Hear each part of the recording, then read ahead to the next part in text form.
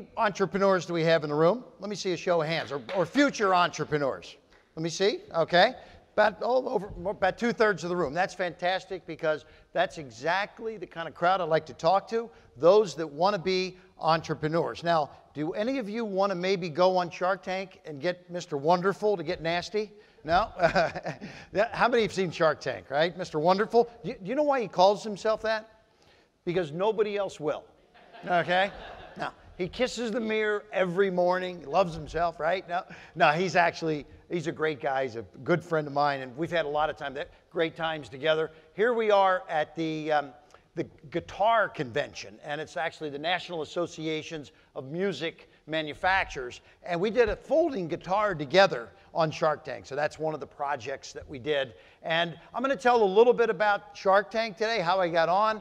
I'll tell you a little bit about how I got started as an entrepreneur, and then I'm going to share with you 4 steps and some tough times that I had, because as an entrepreneur, it's only fair for me to tell you also some of the problems, some of the challenges. When they asked me to come, I asked, is it okay that I talk about how I had sort of a meltdown at one point in my career? And I want to talk about that, how I hit really a bottom point in my life and decided I had to do something to turn that around. So if that's okay, I'm going to share that with you here today also. So just starts real quick. Way back when I was young, and my father was my first mentor, and this is my presentation today as in tribute. This is the 3rd anniversary. He died 3 years ago, the week of June 23rd, which is next week. So let's give my father a round of applause for being a great service to this country.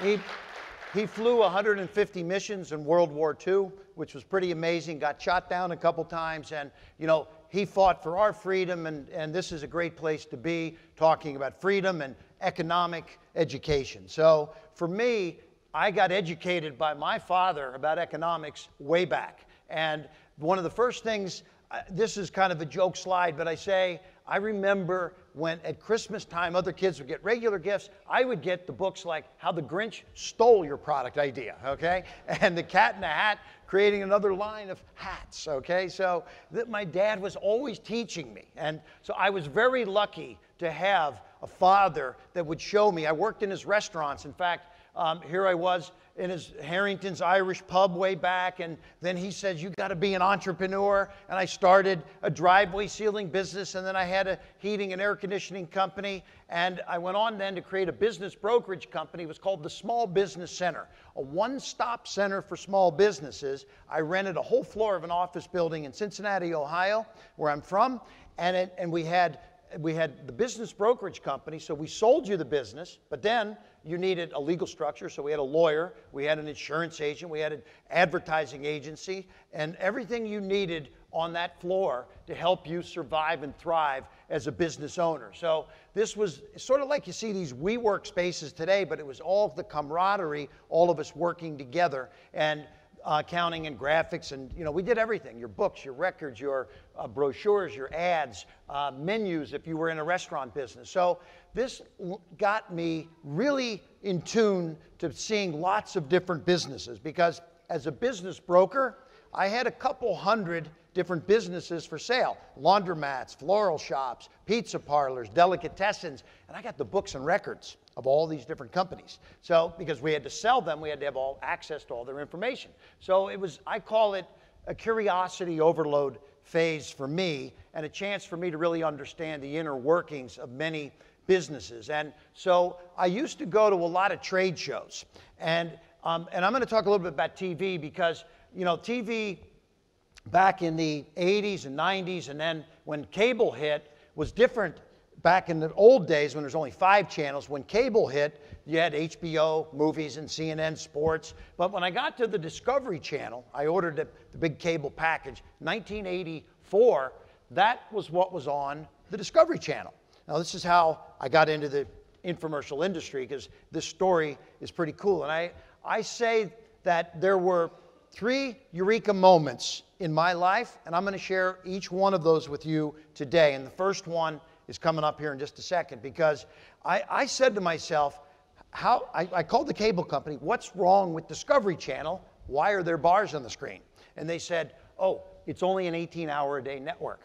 6 hours a day, that's what you're going to see. And that's when the light bulb went off in my mind. Think about this. What can I put on that channel and make some money for me and Discovery, right? 6 hours a day. So here I am going to all these different, businesses to sell. If I'm going to sell a flower shop, I go to the flower shows and I go to the restaurant shows. And here I am at the Home and Garden Show in Philadelphia. And there's a crowd around this one booth. And there's a man standing. I barely had to jump up and look over the shoulders. And he's got a knife in his hand. He's cutting through a Coca-Cola can, through a hammerhead, through a muffler, through a pair of sneakers with this knife. And I said, what is that guy doing? Okay, I mean, think about that. He said, you can get the Ginsu for $14.95, but for the first 10 people, I'm going to give you a second one absolutely free. But wait, there's more, right? You've heard that, right? 10 free steak knives, okay? So he got attacked by me. I was one of those 10 people, and we all bought that Ginsu knife set, right? And so that's when the light bulb went off. This is Eureka moment number one. I said to his name was Arnold Morris. I'm going to show you what I did with Arnold, because when Arnold got on break, I said, Arnold, that is the greatest pitch I've ever seen. And everybody attacked you when you were done. And I watched him do it a few more times, the same set of words. And I said, I've got a great idea. I said, first of all, how long have you been doing this? He said, Kevin, I'm here at the Philadelphia Home Show. Next week, I'm in the Iowa State Fair. Then I'm off to San Francisco. 40 weeks a year, I sell the Ginsu knife. And I said, Arnold, I've got a great idea. I don't know if you've been watching TV, but that Discovery Channel? It's got 6 hours a day of bars on the screen. What if we filmed your presentation, put it up on Discovery Channel, give them a little cut of the sales, and instead of you having to travel 40 weeks every single year, you can sit back at home, because we're just going to tape it one time and take it all over the world. And here is the original clip that we did. Now, you take a tomato, the weight of the knife alone cuts that tomato. Let me ask you something. How many knives do you have at home this sharp? You could drop the tomato on top. Pretty sharp, right? Do you know what one young lady said? Can you cut them thin? I said, thin, one tomato will last you all week long. I don't know, the crowd here is a little younger than normal, but how many have seen Arnold Morris before on television? Maybe, yeah, okay, great. Well, guess what? This went on to do over $500 million in sales. Let's give Arnold Morris a round of applause also, okay? You like that? All right. Now, we did it because we took it all around the world. Because if it worked in the US and there's bars on the screen on Discovery Channel, I wonder if there's bars on the screen in England, in Africa, in Asia, and Latin America. So we opened up offices around the world. And this became a very powerful, very successful, big business. And so now I'm talking about all the great stuff, because I'm about ready to tell you what happened. So we were doing Arnold Morris, and then Jack LaLanne, and all these people I built this big staff and infrastructure. I said, wow, we're rolling. We're actually at $500 million a year in sales. We were doing $10 million a week in sales.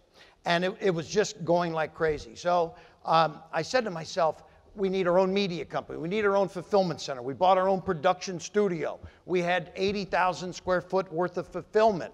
And yeah, we had all the celebrities from Billy Mays and the Kardashians and Frankie Avalon, George Foreman, 50 Cent, you name it. They came in, we did the deal, we made big success.